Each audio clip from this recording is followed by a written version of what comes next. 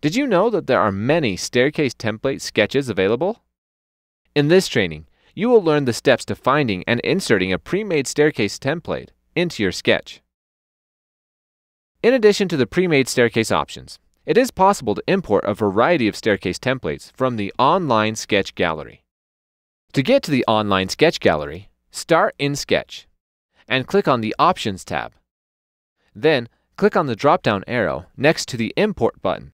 Then, click on Download Sketch Templates. This opens the gallery in a web browser. First, you'll want to find the staircase template you need. For example, a spiral staircase. Search or browse for the desired staircase. Click Download and note where the file is saved. Next, we want to import the template into Xactimate. In the main Xactimate window, click Data Transfer in the top right corner of the Control Center. Choose Retrieve from the list of radio button options, and then browse for the folder where the template was saved. Click Select Items to move on to the next step.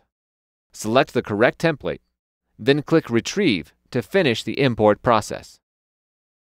To add the staircase to the sketch, reopen the project. Then go to the Options tab in Sketch. Click on Load Templates.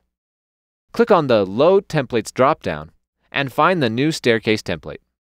This loads the staircase onto the cursor, and it's ready to be placed in the sketch. And that's how you use a template from the online sketch gallery.